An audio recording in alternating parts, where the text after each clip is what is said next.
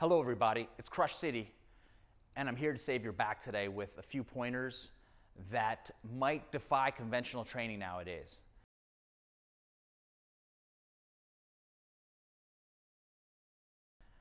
If you look at a lot of the instruction, a lot of it is focused on keeping your lower body not turning as much and turning your upper body a lot to create this torque. Conventionally, they want you to turn your hips 45 degrees and your back 90 degrees. But if you can turn your back more and your hips less, it's even more magical for this X factor that they want to create, which destroys your lower back.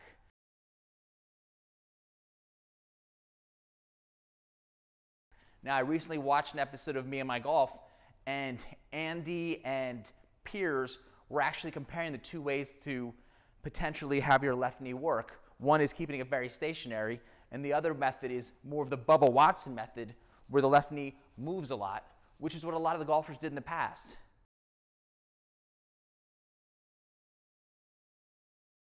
The poster boy for keeping your left knee steady and not turning much is Jason Day. And you know what Jason Day has? Tons of back problems. I'll let you think about that.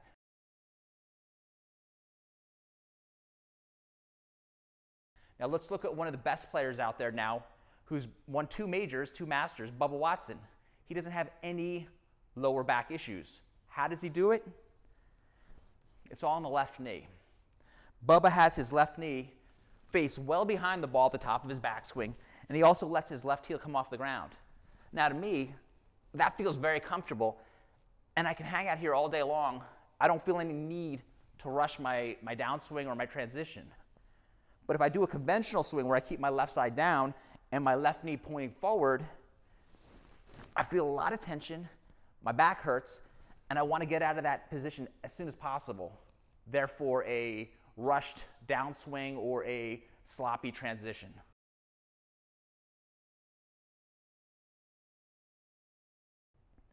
One of the most guilty instructors of preaching not moving the left knee is David Ledbetter. I've even seen him do an instructional article where he says, practice swinging with one arm while the other arm is keeping the left knee stationary. Hey bro, you trying to ruin people's backs? David Ledbetter's claim to fame is training Nick Faldo back in the 90s. But Nick Faldo, when he was younger, used to take ballet lessons. How many guys have the flexibility of a ballet person? Not many.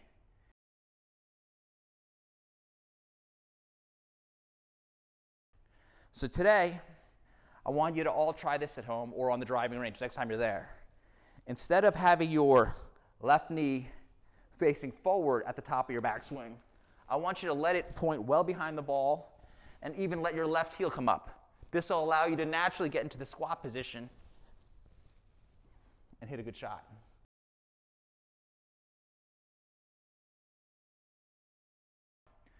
Let's look at instructors like David Ledbetter.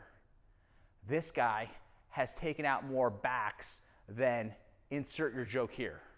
A lot of traditional golf instruction advice tells you to keep your left knee stationary to create torque in the backswing, which to me is crazy. You're going to blow your back out. You're going to need a chiropractor, and you might have to quit golf, which is the greatest tragedy of them all.